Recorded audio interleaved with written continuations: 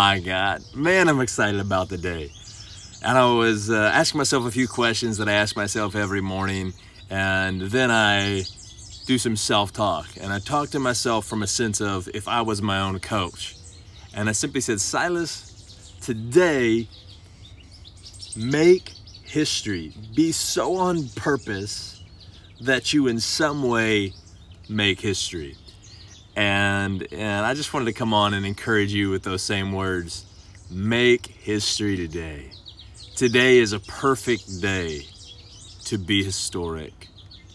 Allow yourself to be that epic you, that bold, authentic version of yourself that will not settle for the status quo, but rises to the level of history maker.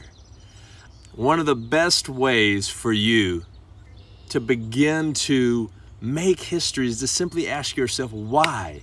Why in the hell are you doing what you're doing? Why? What is motivating this present action? What's motivating my action right now to come to you, and why I'm coming to you so passionately is because I want to see you and the rest of the world live your fullest life. I authentically love people and want to see you live your most authentic life.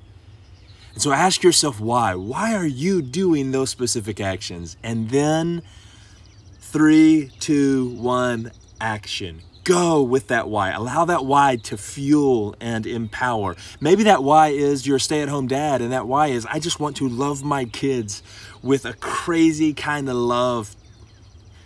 Bam! Let that come through when you're changing those diapers, when you're washing those dishes, when you're vacuuming that floor, when you're helping with homework, when you're swimming in the pool.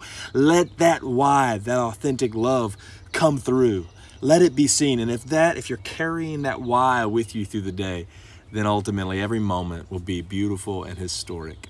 Love you. Have a historic day today. I'll talk to you soon.